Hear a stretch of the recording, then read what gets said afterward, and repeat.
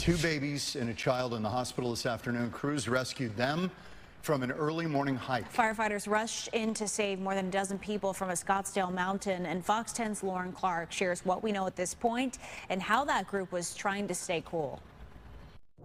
Our valley mountains can be gorgeous and picturesque, but they can also be extremely dangerous in these temperatures. And today, fire crews had to race and save 13 people already suffering in the sun. Helicopters and dozens of rescue vehicles swarmed outside the McDowell-Sonoran Preserve Friday morning.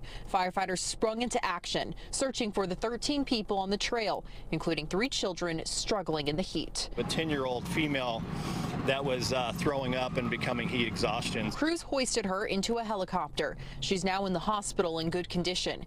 Rescuers also used a big wheel to rescue 2 babies suffering in the sun. We've transported an 18-month-old and a 12-month-old to the hospital. They're still en route to a local children's hospital. The others walked down the mountain, assisted by crews for the 2-mile walk from where they were found. It's unclear if they're family, friends from in town, or visitors. But Captain Folio with Scottsdale Fire says a group of 13 people needed help. He said they started the hike up Gateway Trail around 7:30, then called 911 about 3 hours later with only 3% left on their cell phones. They were all huddled under a tree in the wash. He stresses that these types of temperatures aren't just uncomfortable, they can be deadly, especially for young kids. Littler patients or toddlers, babies, right?